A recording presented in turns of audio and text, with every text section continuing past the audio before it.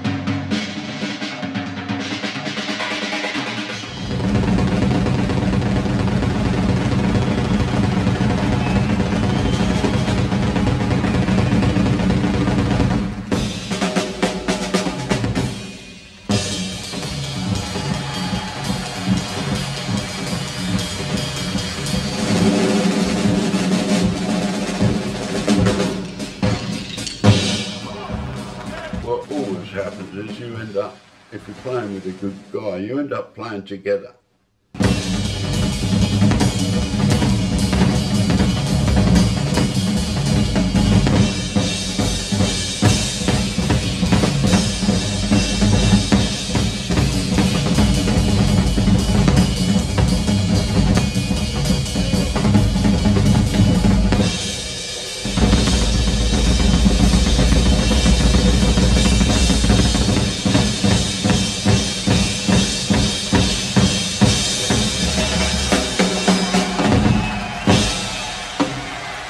By him taking all these guys on, and nobody else really did in the rock world, he was considered to be in that elite echelon of great jazz drummers, which ultimately, that's what he considered himself, to be the great jazz drummer of his generation.